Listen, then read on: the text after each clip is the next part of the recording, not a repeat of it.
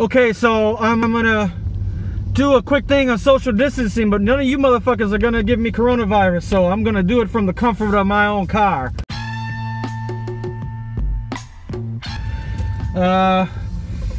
So I'm gonna go and look for some people and asking them, hey, how are you dealing with the social distancing?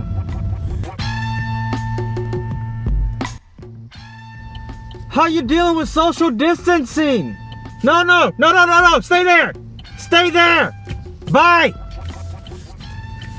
Don't give me coronavirus.